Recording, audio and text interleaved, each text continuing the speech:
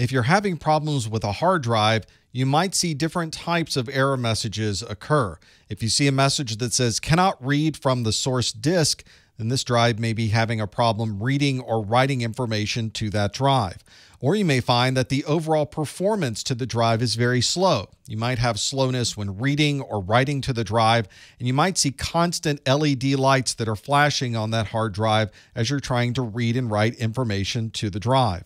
When that's occurring, you might also hear a clicking noise. This is sometimes called the click of death as the drive is trying to re-access information on that drive.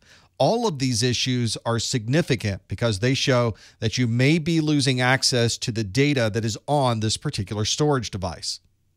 If any of this is happening, then the first thing you should do is to get a backup of all of that data. If this drive does happen to fail, you want to be sure that you at least have a copy of all of your important information. Then you want to look for any loose cables or any damaged cables that might be inside of your computer. Maybe the problem is simply the cable connection and nothing related to the overall operation of the drive. Also check to make sure there's no overheating inside of your system, especially if these drive problems tend to manifest themselves after your computer has been running for a while. You also want to check your power supply and make sure that your storage device is able to get enough voltage. This can be especially important if you happen to have installed new hardware inside of your computer and you might have a power supply that's not able to power all of those devices at the same time. And at the very least, you should run some hard drive diagnostics. Most manufacturers of hard drives will provide you with diagnostic software that's specific to that drive, and you want to run that test from a known good computer. Sometimes the problems you're having with your hard drive are occurring during the boot process. You might see lights or activity on the drive, or there may be no lights that are showing for hard drive access. There might be beeping messages that occur during the power on self-test, or there might be error messages on the screen related to your storage device. You might also see messages related to the operating system. For example, operating system not found, which means the hard drive is there, but there's no operating system found on that hard drive. One of the first checks that you can perform when you're having these types of boot failures is the connection to the drive itself. You may want to disconnect and reconnect those particular data cables and power cables going to the drive. Also check the boot sequence in your BIOS. You may find that you're trying to boot from a device that doesn't have an operating system and you're not booting from the hard drive. You can change the boot order inside of your BIOS to choose one device over another. You might also want to see if there are any removable disks or USB connected disks on your computer and that the BIOS isn't choosing one of those disks before booting from the internal hard drive on your computer. And of course, it's certainly possible that storage interfaces are disabled in your BIOS. So if you've connected a new hard drive, you want to make sure your BIOS is able to see that drive. If this is a brand new hard drive installation, you may want to check the cables or replace the cables for your data and the power. You might also want to try different SATA interfaces to make sure your problem isn't associated with the interface on the motherboard. And lastly, you may want to remove the drive completely from your computer and try it in a different PC to see if the problem may be isolated to your system.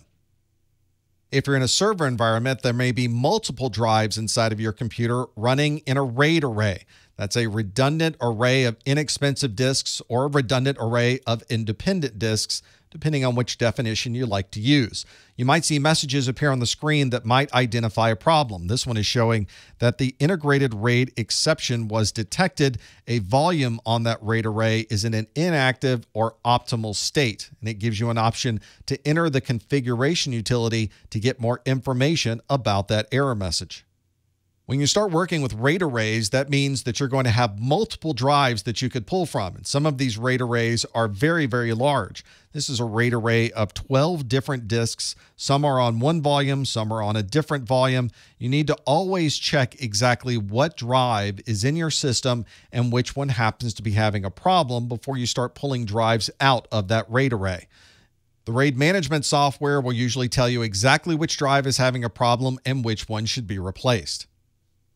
Once you replace the drive, you may have to restore the data from a known good backup, or the RAID array may be able to restore itself. That will depend on which type of RAID is being used.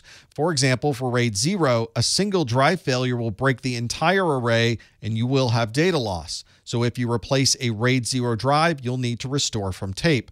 The other RAID formats, RAID 1, RAID 5, and RAID 10, which is sometimes called RAID 1 plus 0, will all be operational if you lose a single drive. And if you replace that drive, the RAID array will recognize that it's a new drive, and it will begin rebuilding the data on that drive without having to restore from backup.